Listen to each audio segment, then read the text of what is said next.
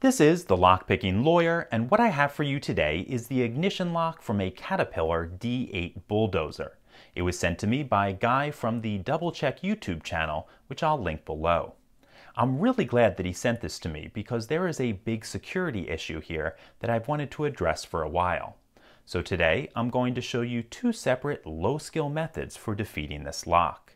First, we are going to rake it open, and in that regard it's important to know that this is a double-sided wafer lock, which means we'll have to rake both the top and the bottom before this will open. So let's get some tension in there and see just how quickly we can start up this bulldozer.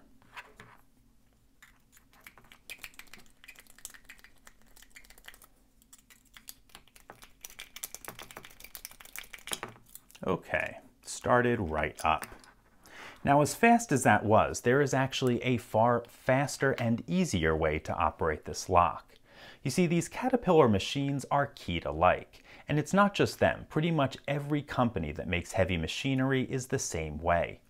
In fact, with this ring of keys, I can operate most of the heavy machinery out there. Everything from bulldozers to forklifts to farm tractors can be started with these keys. And right here is the 5P 8500 key, which should start up this D8 bulldozer.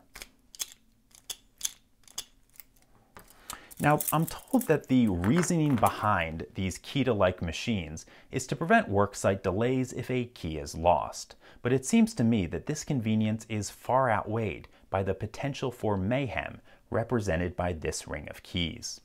In any case, that's all I have for you today. If you do have any questions or comments about this, please put them below.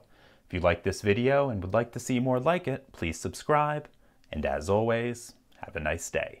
Thank you.